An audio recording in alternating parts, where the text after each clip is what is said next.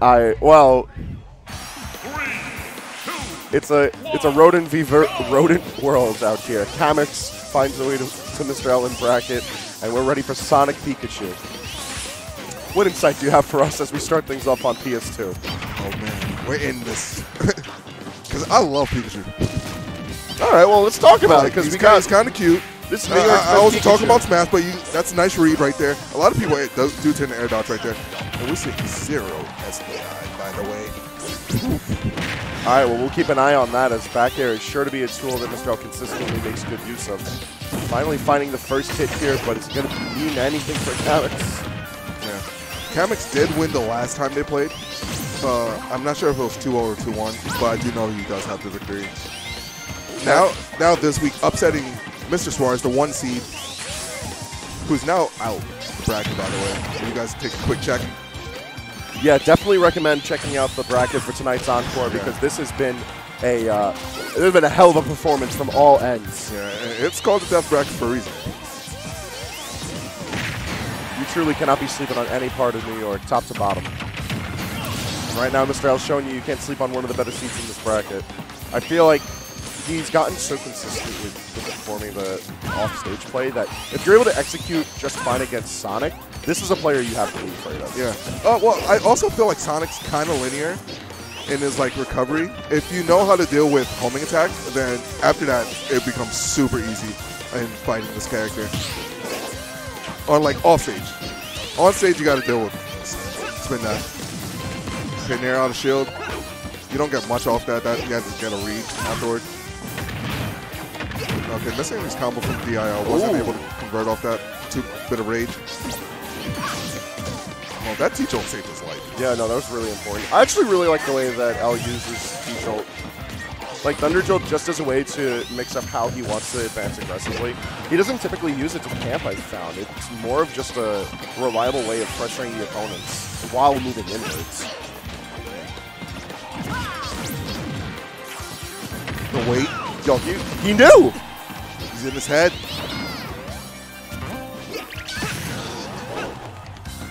Someone got the Charles memes. Yo, Cass, where you at? Oh, no darn there. Would have been cool, I'm not gonna lie. Would have been cool. Oh, missing the grab back. Got dragged into it. But that's the first stock, 88%. Nothing to scoff at. So, if anything, a few more neutral interactions, you can close it out. No, yeah, I want to see Kamex try and play out this defensive game really hard. You're going to just take advantage of all that speed, get in your licks when you can, because anytime Mr. L jumps into the air, if he's not hitting you with that button, that's a button that you can punish out for. Yeah. And then just run away to safety. Yeah. So I think Sonic, it's really hard for Sonic to win while down, because now he has to play as his opponent plays, but then he just gets strings like these, and 97%, he's kind of getting beat up. I'm actually really impressed with how quickly Kamex brought back the damage deficit. Every Sonic does one. That's how you know he's a good Sonic.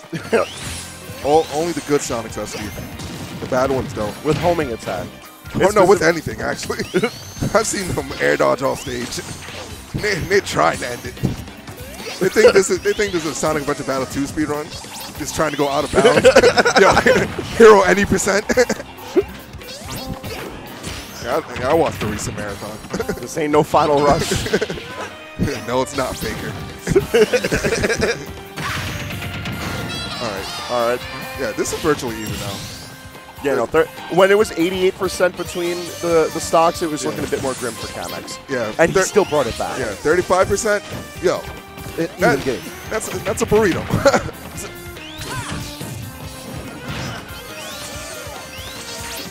Ooh. Always a fan of tricksy movement with Sonic. Got him bobbing and weaving in between Pikachu and the Thunder Jolts. Israel's got to find a way to lock down the Sonic, otherwise I feel like it's just going to be another open invitation for Kamex to bring all that damage back. Yeah. That felt like an accident. Oh! You don't jump there. Off the very top, too. It's 77? Yeah. Kind of got outplayed. Oh. Kamex looked at us like, yo, he's kind of free. Oh? Shook his head like, yeah, definitely free. It's our job to do the shit talking. You gotta hold that for your own. I'm doing the shit talking for him. He's breathing up his hair. He's like, yo, give me more Mr. L. Free bracket. All right, now we're starting with the run back. So Mr. L kind of died early twice. Both one stock one and then once the last stock. Both to the spring ride, I believe that's. Yeah, where you're getting the it's the down B right into up B into up air. And that's just avoidable by like a quick air dodge. Mr. L tried pressing a button and like challenging it, and you just don't challenge it in that situation. Now, figuring out where L can get more aggressive, I think, is really important here because Kamex is the one who's making better defensive calls, and I don't really see how L can slow down Sonic with Pikachu's tools. The well-spaced Thunder Jolts are getting the job done, but that's for like every 1 in 5 T-Jolts spent. Okay. Oh, now going for the lock. Just trying to get the tech chase right there, but didn't cover the tech end.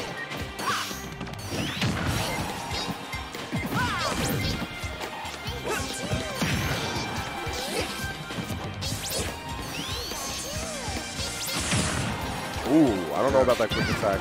It really wasn't bringing you anywhere. Ooh, the second one, that was risky, but worth it. Make a double, man. Or else you're in trouble. All right. Kamex chilling with the lead now. We've seen how effectively Kamex can fight from behind. What can this Sonic do while he's pressing advantage?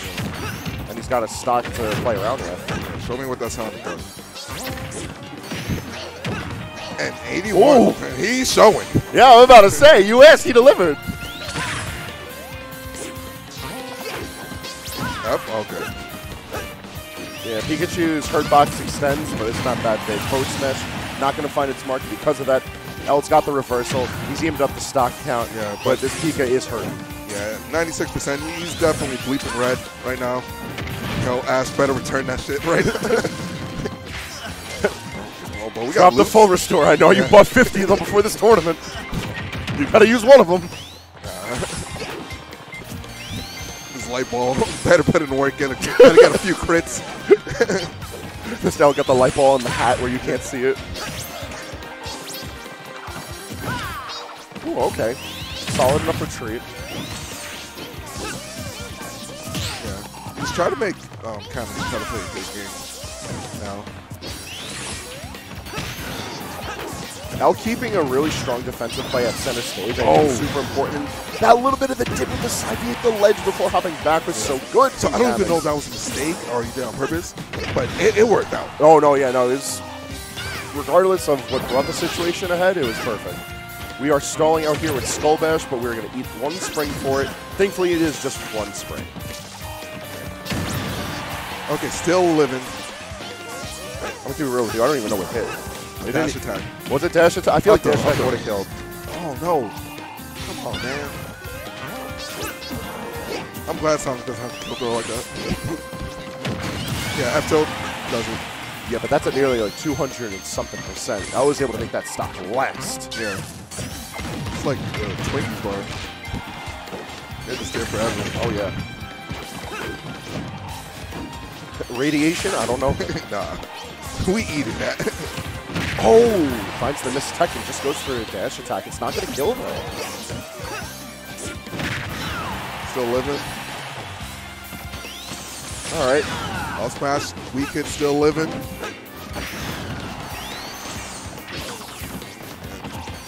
L just wants to close this out. I feel like in these kind of high-tension situations, Mr. L would often go for the defender. And the fact that he hasn't, and he's just been committing to just running around, keep the empty hops, a little bit of fishing, really good on him. I think it's just solid mark of a player, not just Pikachu. But now he's got to worry about fighting off the back heel on the percentage bout. Return to the stage, at least is a good start. Not if we're rolling into the down bait. Yeah, kind of got scared.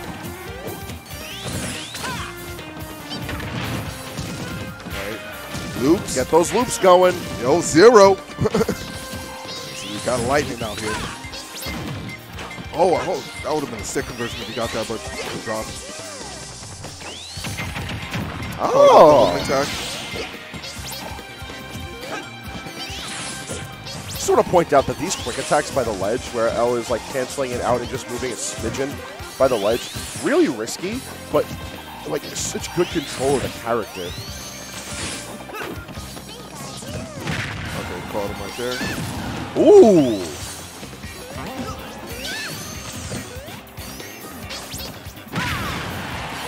Just barely misspacing up B, not able to find the attack because of it.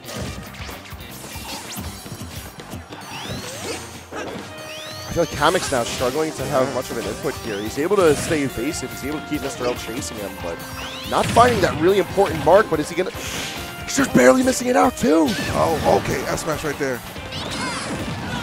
Good catch with Thunder, just using the Bolt.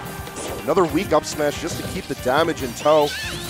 Not that bad of a deficit now. And good DF from Mr. L. He's going to fall out. T-Jolt.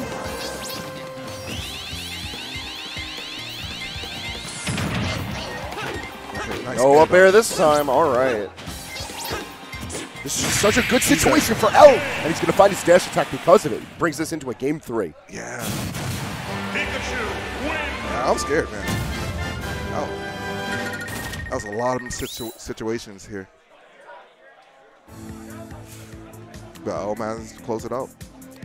So I feel like that game itself was Kamex's to lose. Yeah. At multiple points, he had a pretty confident lead, was able to rack up the damage just fine, but struggling to get that kill towards the end. It gave Mr. L the opportunity to recompose himself and press forward. I'm kind of worried for Kamex as we move onwards, because now even set count, even playing fields. So, trend, whoever takes the first stock has lost the game. Man, I hate when that happens. And like, no, that game was like less than a minute 30 when it ended. So these guys definitely like took their time, like playing that neutral. Well, these are two characters that really have that privilege. They have the speed to dictate the match. So if they want to get aggressive, they'll get aggressive. If they want to play passive, they can get passive. Smash, kind of passive game. Ultimate definitely favors the characters that are more outfitted like this, where because they have the speed and because they have the tools to make back those deficits, they can chill. They don't have to constantly press forward. They can if they want to. They don't have to. Certain characters in this game, they have no choice but to press forward and just press onward. These two characters in particular, though, they do have that opportunity to just sort of wait around.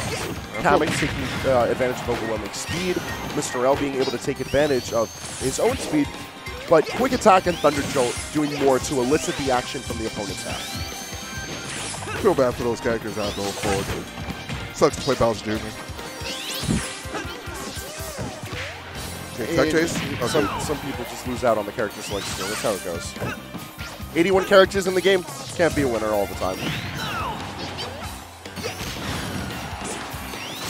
Talking about winners right now, Mr. L starting out this game 3 very confidently, and I feel like that's because of the more passive play here. Yeah, will the trend continue? Only one way to find out, man.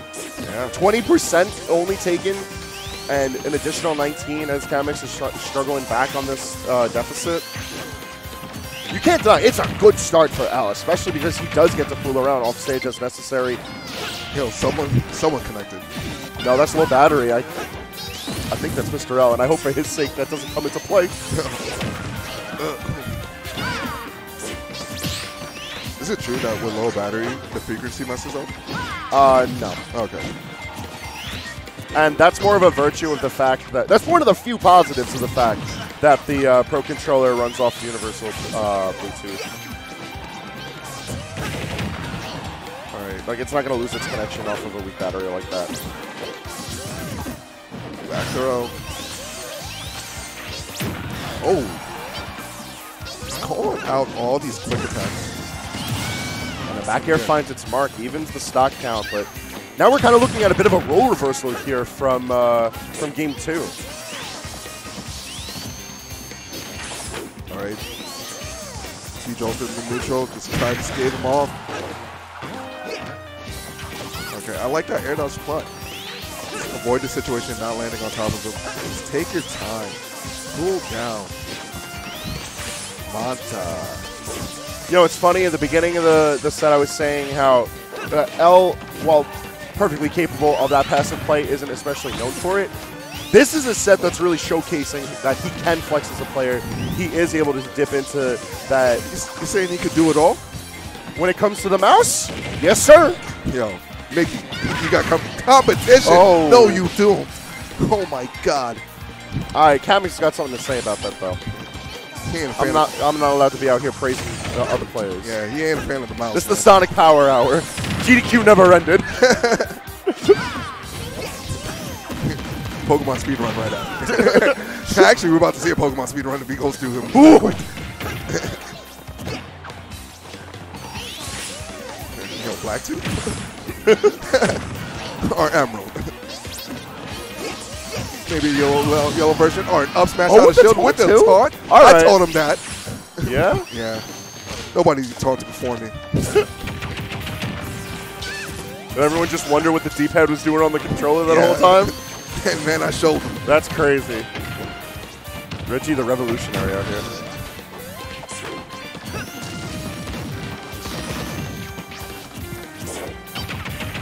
Caught him with the bear. Yeah, but not able to find much else out of that. That's one thing that I find interesting with these characters now that L is consistently able to get out of the spin charge combos that Kamex has been showing us this set, is that while these are fairly combo-heavy characters, they haven't been able to get their combos off in this game 3. It's been a lot of stray hits. Yeah. Other than, like, there's been a few selected times with the loops and, like, some of the strings Kamex has been doing. But there's been a lot of stray hits. And that just shows the good defensive play from the opponent. Yeah, I think that's just a mark of good play from both players because, like, they've both had to do a decent amount of adaptation to keep their stocks alive. Because we've seen a couple of early stocks on both ends, and now we've got these stocks burned down to the nitty-gritty. Yeah.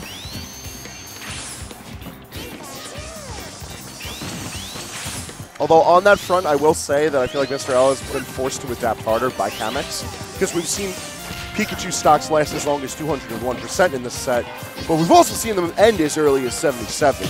Yeah, that's 77. And hit. Well, how about that? It's a hedgehog's world, and we're all just living in it.